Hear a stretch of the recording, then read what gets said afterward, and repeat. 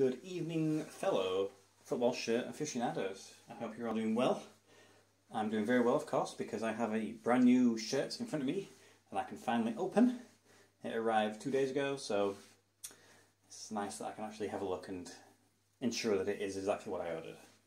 So, without further ado, let's see what we have. So, usual that. We'll use our card this time. Oh, we've got another Cantona. Get rid of him. And the shirt. I think that's in there. Ta-da. Oh, looks like this one's been opened by the boys at CFS. Maybe this was the one they used for the model. Who knows? So, this is, as by the title of the video, I think I'm going to choose it. It is another Spanish shirt. For whatever reason, it just seems to be so easy to pick up Spanish teams.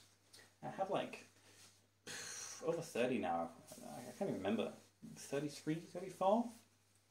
And this is a particular team that I've seen like every season available, and it's either been too pricey, no sponsor, not my size, impossible to import from Spain for whatever reason. So it was really nice and exciting to see classic football shirts put on a shed load of different shirts for this team. So let's open it up and we'll see which team it is that I am talking about. So let's go to the back.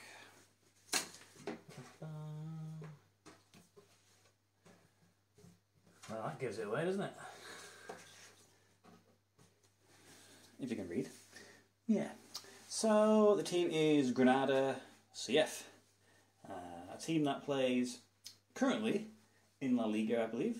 In fact, I think they finished like 7th, maybe Europa League position, which is, I don't know historically, but it's got to be one of their best finishers, right?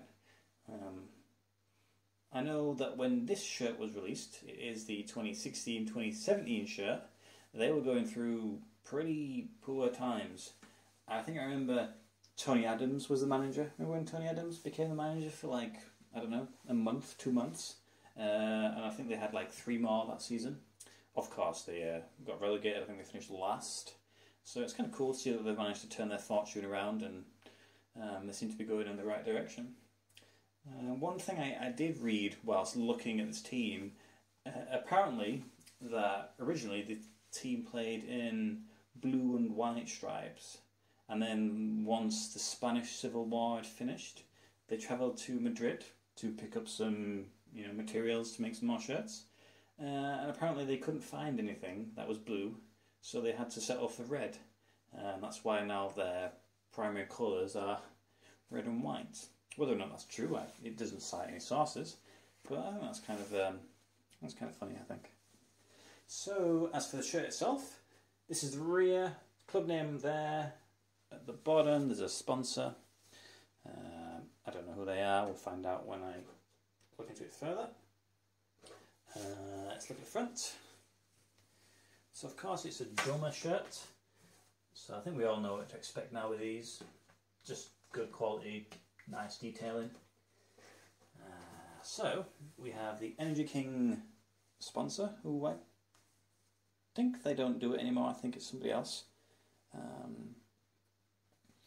Of course, we have the sort of obligatory patch that's found on most Spanish shirts. You can tell it's been in storage for a while because I can't actually get it open. There we go. Yeah, so that's probably the first time that's been touched in about 3 years. That's made out of like a weird, I don't know, like a felt sort of thing. It's not the best quality of that. Sponsor itself, transferred on. Transferred on. These have been transferred on. Like I said, classic football shirts, they put up a load of Granada shirts. So you've got an unlimited amount of choice, really. You've got home shirts, third shirts, away shirts, goalkeeper shirts for many seasons. So if you like a particular colour, it's going to be there. I chose this one because I kind of like the red and green. It's quite a cool and unique design, I guess. But any of them would have looked really good, to be honest. There's a good combination of bright colours, traditional colours. So I'm sure you'll be able to find something. And I suppose the main selling point is they're pretty cheap. Like this was £19.99. I always say anything less than £20, and it's, you know, you can't go wrong with that. Because in even like 3 years, that shirt's gonna be worth £25, £30, £35, depending on the scarcity and the condition that you keep it in. The tag, I think I saw it had a price tag on it. Yeah, so at some point it was worth, is that 5 or a 6?